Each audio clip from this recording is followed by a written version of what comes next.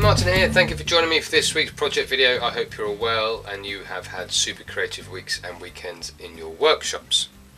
This week in the workshop I said that I would be doing a hollow form, which I did, and it was that close to being finished when some of the paint ran and left a streak down the side of it. So I tried to do a bit more streaky stuff all over the piece, which I ended up not liking, so I decided that I was going to sand it off, and where I was sanding it off I realised I kind of made the walls a little bit too thin and went through it. So here's the bottom part and there's the top part of the piece. So it would have been quite a nice effort. I know exactly where I went wrong with it, made the walls too thin, and then when I went to reshape the outside with the gouge, made them even thinner, and then of course when I went to sand off the copper streaks, I went through it. So anyway, if you want to here, please enjoy the rest of the video about how I turn this sort of Ernie pot thing, and I'll see you again soon for another video where I don't mess it up. So here is how I turned and broke the hollow form pot.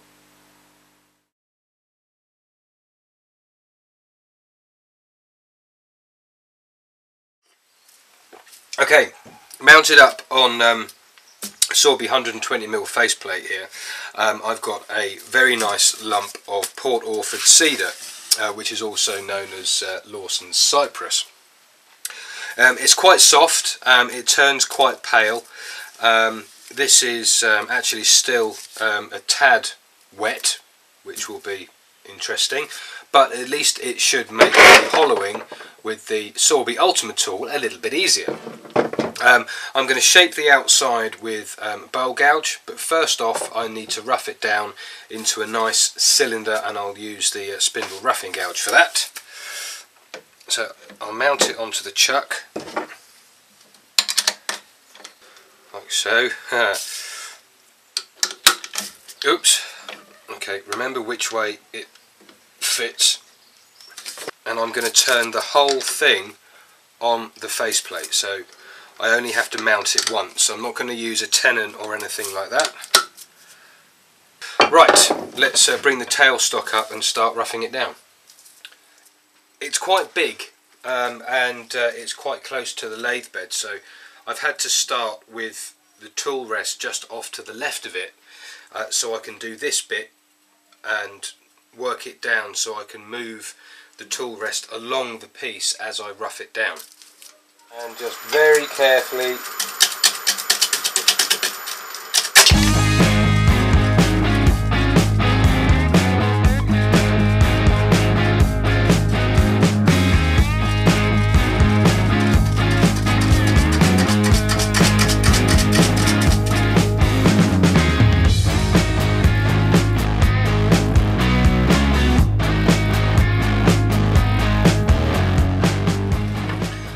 say it's a bit wet, I mean I'm getting wet.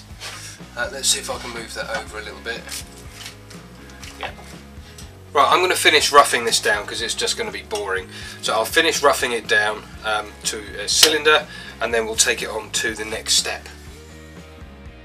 So here we are, rounded down to a reasonable cylinder. It's a lovely wood to work with. It's quite soft. And as you can see, it's quite pale. It's fairly dry at this end, but it's fairly wet over here on the left. Now I need to work out where I vaguely want this vase to be, and now I think this piece is going to be too long. I don't know, I'm going to have a think about it as I talk, but the screws in here are about 1.5 inches. So I've got a safe area here,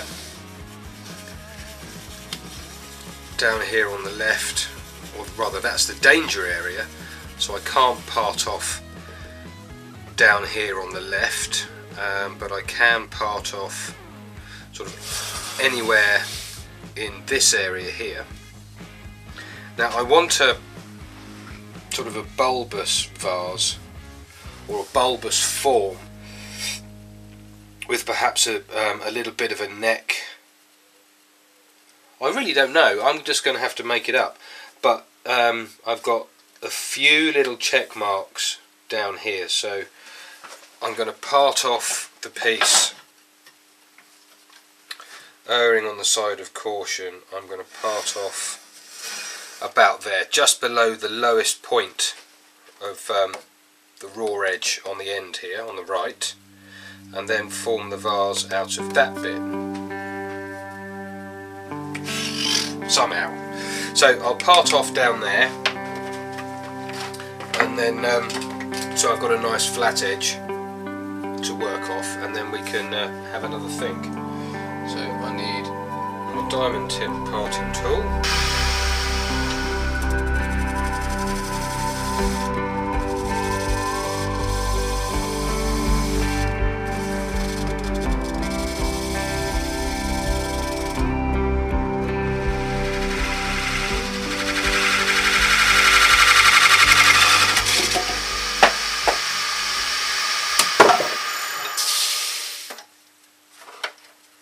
There we go. It's off. Splendid. Right, so I've now got I've got a nice flat area on here to work with. Pull the tailstock back up.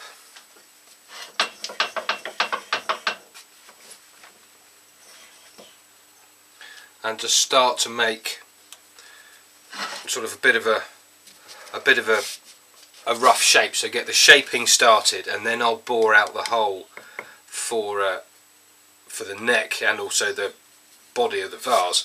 So I'm going to use the bowl gouge for that, and I'm going to have a bit of a neck, not too much of a neck I don't think, sort of a bulbous body, and then that'll lead down into a foot at the bottom. So let's see how that pans out, shall we? So I'm going to use the bowl gouge a bit like a spindle gouge.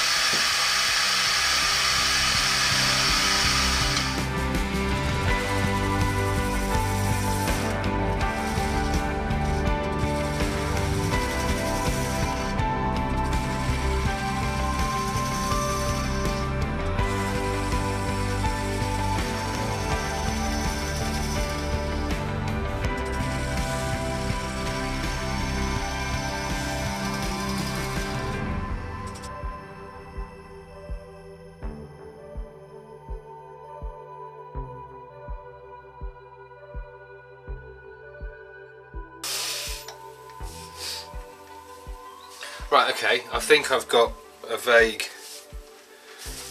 shape that I'm looking for, but knowing me, it will probably change again. So I'm going to bore the hole out with a 50mm Forstner bit.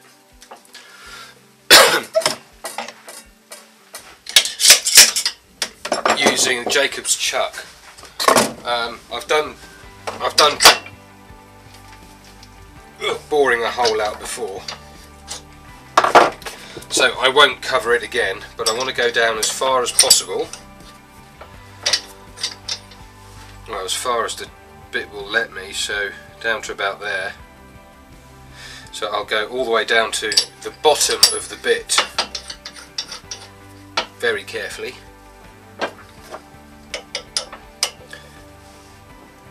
Turning with the lathe quite slowly too, so I will do that, and then I will come back to you for a bit more shaping. It's been a couple of days since I last had time to film, and the piece has been sat on the lathe and it's dried out a little bit, so as it spins there's a little wobble where it's dried. It's only tiny, but I'm not going to worry about it. Now I've got the Sorby Ultima hollowing tool, and I've angled the head appropriately, and I've made a little bit of room in there already, so I've got some space to move the tool, and at the top I've probably got 0.5mm cutting edge showing at the top of the tool.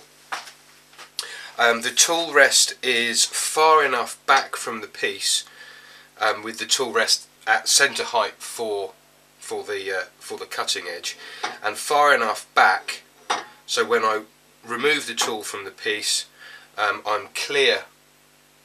The cutting edge is clear of the piece before the joint here hits the tool rest. But with the lathe running fairly slow, just going to hog out the inside.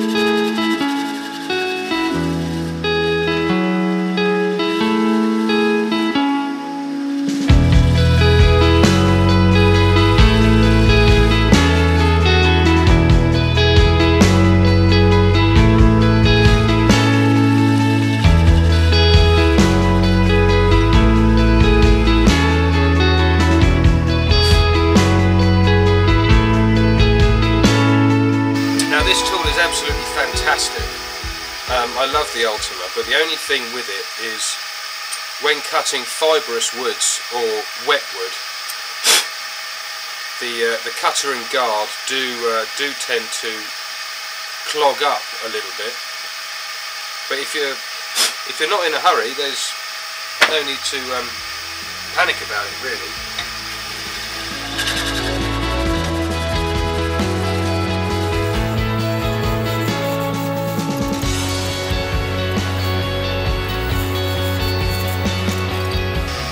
More room to play, not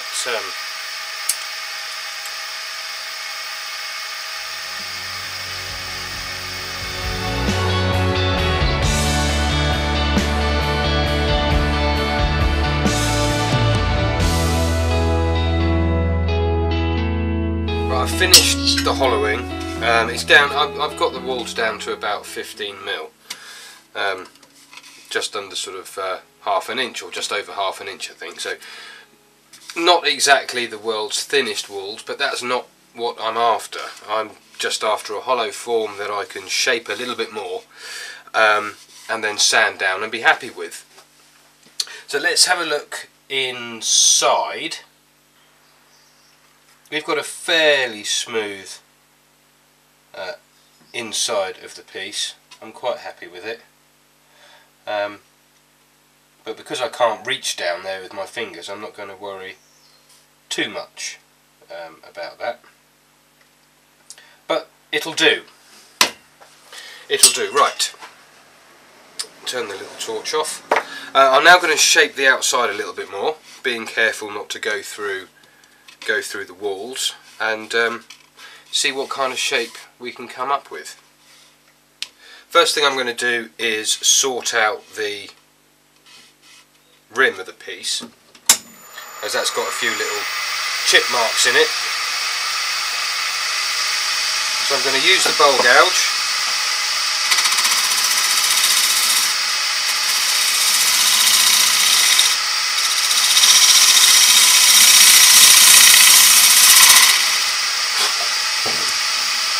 Then I'm going to turn the tool rest round. That'll be alright when I sand it. Bring back a rubber ball to support the piece, and then start shaping the final shape that I want, which I haven't decided on yet. So it'll be interesting to see what comes out of it.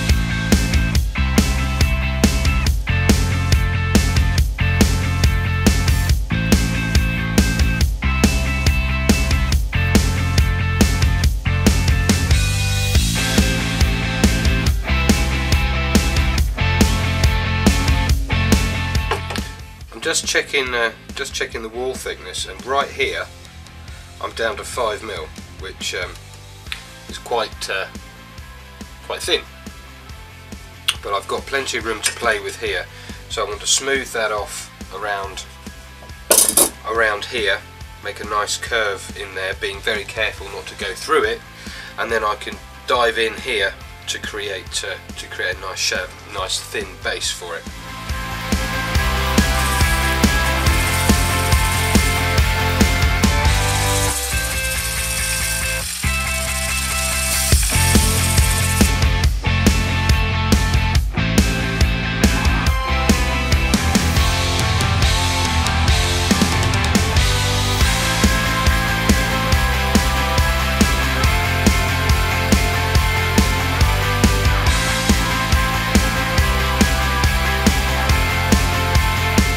I've finished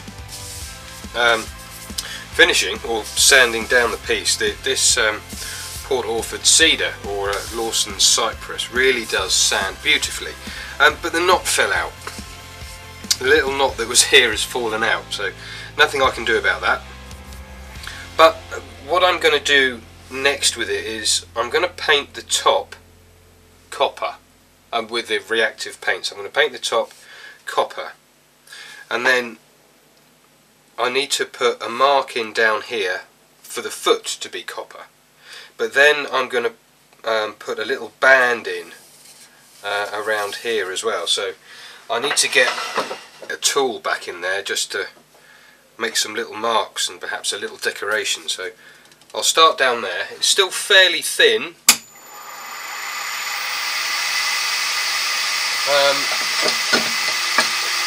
so I'm going to use the parting and beading tool just to put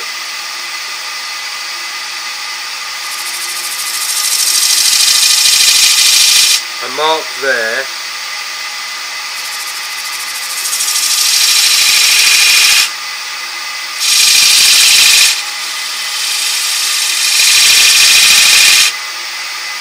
and a mark there, I think, just to give it a bit of a highlight. So all this in here is going to be copper, and then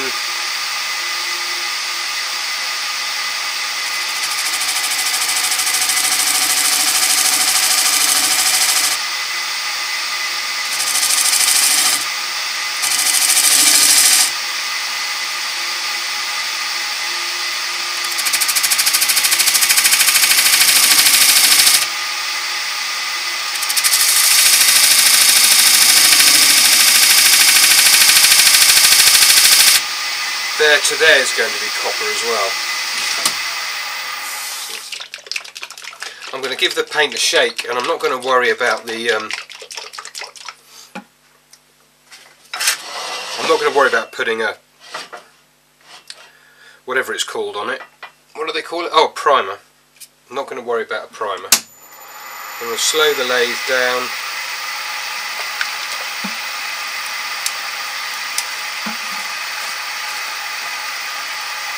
And I'm actually going to run it the other way.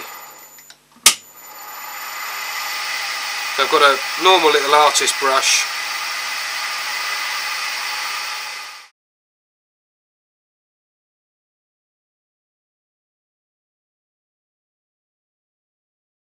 So the copper paint is on it, on the piece, and it's virtually dry.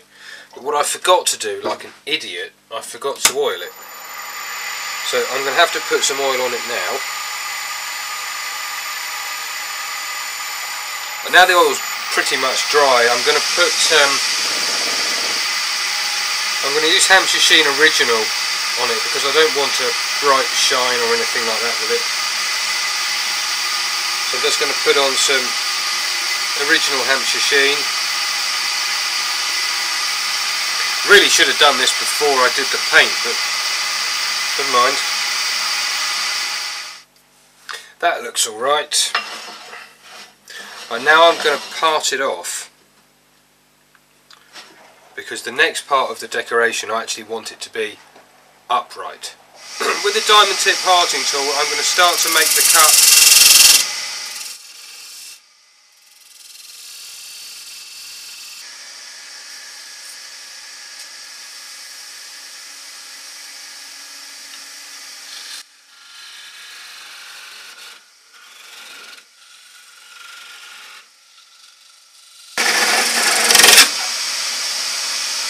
Got it.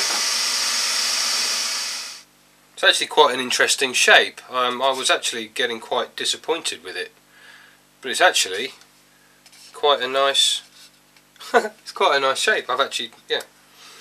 Horrible spigoty bit on the bottom, which I'm going to have to sand off. So here's the piece off the lathe, and I've got some of the metal reactive paint, the copper, again in a pot. So I'm going to use a natural sea sponge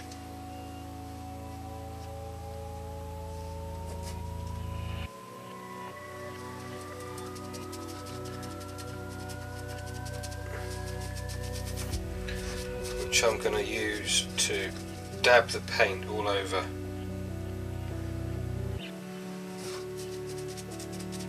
the top. I actually think I should have worked from the bottom up, but never mind.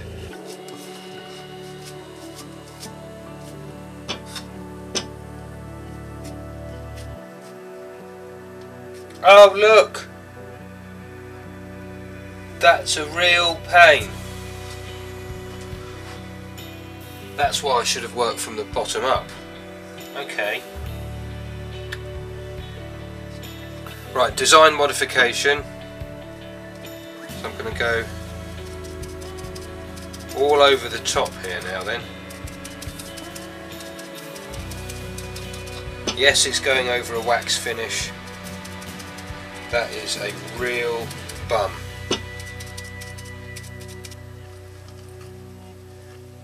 It's going to take a month of Sundays for this to dry. There we go.